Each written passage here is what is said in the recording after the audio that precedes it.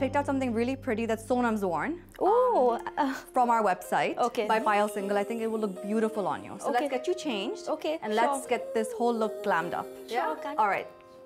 Here are my questions. She selected this gorgeous outfit for me, a beautiful crop top with a flowy skirt which has been worn by Sonam Kapoor in one of her movies, and I think it fit me perfectly. Oh, wow. You look amazing. Thank you. I loved it. I think it flatters you so much. You're looking slim and tall and almost like a star. We just have to add a few accessories. And then Pernia gave me these beautiful accessories, a lovely clutch and a statement cocktail ring, and told me that that's all you need to go through. And I think she made me page 3 ready in like 5 minutes, and I think I've never looked better. You look so amazing in this outfit. I want you to keep it. You look like a star. Yeah, this outfit. I feel like one.